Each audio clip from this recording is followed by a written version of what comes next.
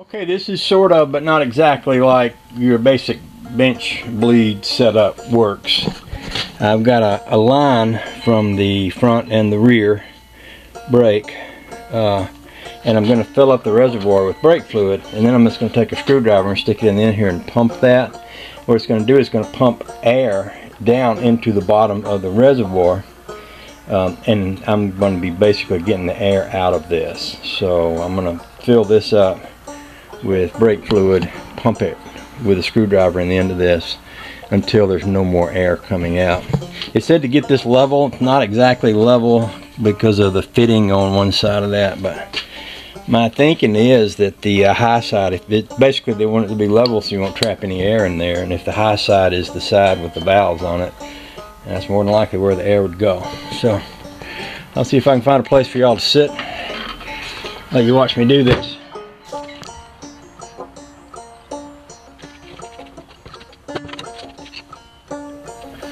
Right now when I'm doing this, I'm getting out bubbles.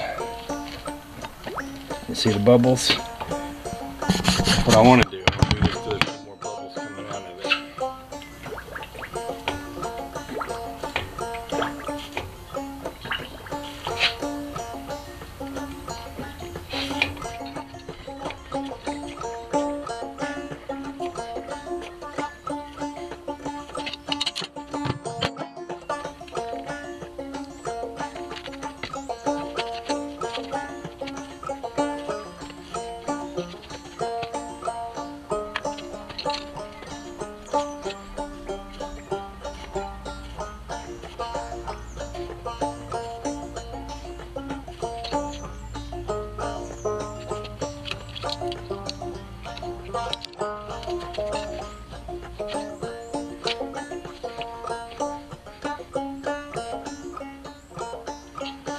I think that's pretty good.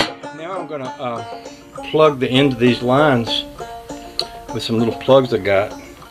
Put the lid on here, take it over there, put it on the car. I will be putting brake lines on there, but I'll keep the ends of the lines plugged.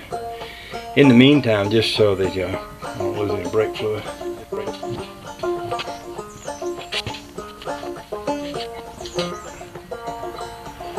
That one ain't plugging too well.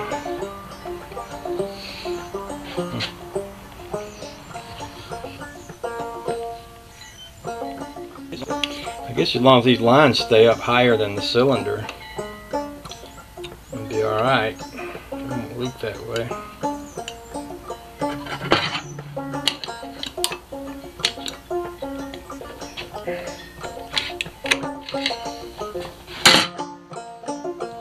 I'll just hook this onto here.